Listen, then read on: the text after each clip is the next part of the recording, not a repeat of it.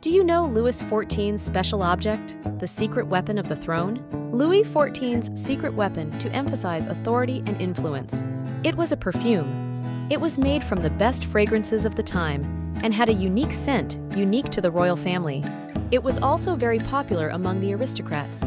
Louis XIV's use of perfume was not just a taste, but a political strategy. It represented the dignity and authority of the royal family, while also being an important element of his personal identity and style. His nostalgia signaled the king's presence and became a means of expressing his presence in court. I'm really curious about what scent it would have been.